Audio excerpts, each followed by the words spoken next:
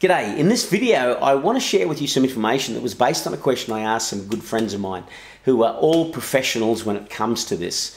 The question I asked them was, what's one thing you take to the track that others don't often think about, so it's something that would make it more convenient or would help you out in terms of your bike or yourself or whatever the case may be. The reason I actually asked this is I remember going to the track at Morgan Park in the southeast end of Queensland, and I'd sit there and I'd watch people in there, during race events, setting up their pit garages and organising the bikes and themselves, and then I get these good ideas based on what I was seeing, and as a result of that I started taking some things that made my life so much easier. For example, one of the things that I learned to take was a heavy duty welding gloves, at least one.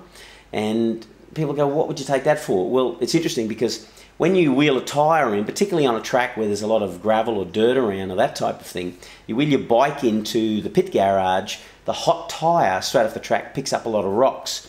And then you go and put it on the stands and you want to put your tyre warmers on the tyre, but it's covered in rocks. Well, what are you going to do? You're going to, run it with your hand or whatever? Well, you're not going to do that. And I learned to carry a big heavy welder's glove, and I would use that glove to rub all of that stuff off and clean the tyre without getting my hand dirty.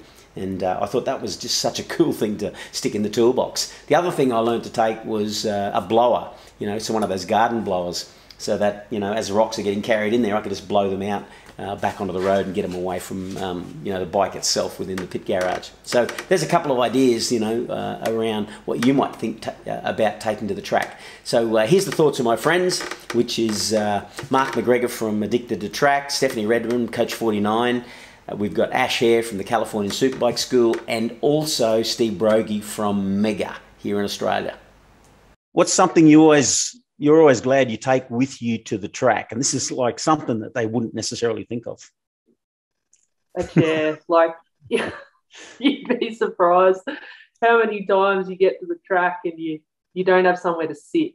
So having somewhere comfortable to sit, or just even something to sit on, is a lifesaver, because standing around on concrete all day or, sitting on the ground is not so much fun. So if you've gone out and done your 20-minute session and you've been going as hard as you can, the first thing you want is to put the bike on the stand and then have a sit down and have a drink. So for me, it's a chair. And mostly because I forget them a lot too, I think. Well, take two because you can hire one out. Yeah, there you go. Lots of, I drink a lot of coconut water, so electrolytes, and looking after myself. So making sure that I'm hydrated and I'm putting good electrolytes in. The other would be extension leads for tire warmers, and making sure, you've either got a multi box or something to be able to plug your tire warmers in. So those two things: extension leads, multi boxes, coconut water. Yeah, wow. Yeah, simple little thing, eh? People turn up with tyre warmers and then they haven't got two plugs to plug them into. Yeah. Or they ride, they end up thirsty and then end up dehydrated, particularly in Australia. Yeah. The first thing to go when you get dehydrated is your brain. You can't think. Yeah. So you just stay right on top of that hydration. A rolly stool. What is it? Little stool. You can buy from Super Cheap or whatever, a little tool stool. So it's a round stool that's got casters on it. There's nothing worse than being fatigued. You want to check your tire pressures. You've got your leathers on, your boots on, and all the rest of it. Squatting down on your haunches and whatever. So the little rolly stool is good to cruise around in the pits.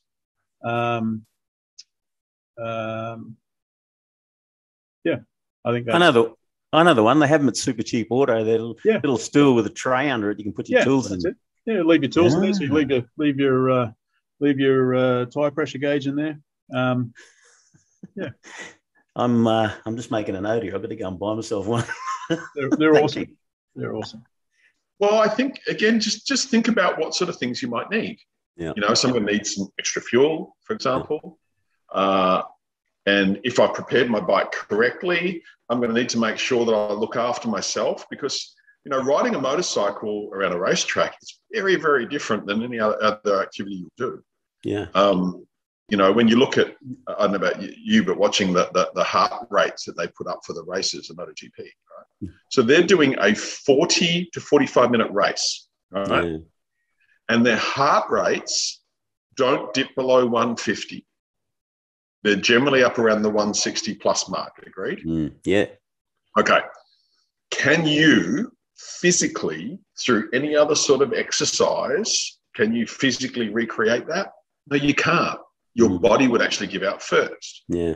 So you're putting yourself under enormous amounts of stress and pressure, and it's going to physically tire you. So you want to make sure that you've got appropriate food, water, and a place where you can sort of depressurize in between sessions. Yeah. So I sometimes like to just go sit in my car just to get away from the noise just a little bit.